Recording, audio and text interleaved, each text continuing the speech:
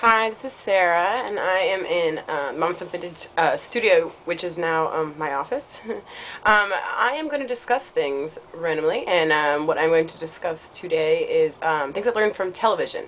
And I was thinking about Punky Brewster, and there was an episode where it was about or she got her first training bra, and they were like, oh, it was the whole thing about your boob size and stuff like that, and they were like, oh, if you eat like cheese puffs, your boobs get bigger, and then like if you eat carrots, your boobs get bigger. I guess like orange things, and I remember being like, oh, that sucks. I hate carrots and cheese puffs. And there was a whole big thing where it was like, oh, if you like sleep on your stomach, you're gonna be flat chested, and if you sleep on your side, your boobs gonna be lopsided, and then if you sleep on your back, you'll have really big boobs. And I remember trying to sleep on my back like really bad, but I wasn't very good at it, and I really like sleeping on my stomach, and I think it's when my boobs are really little. I'm gonna do these each week.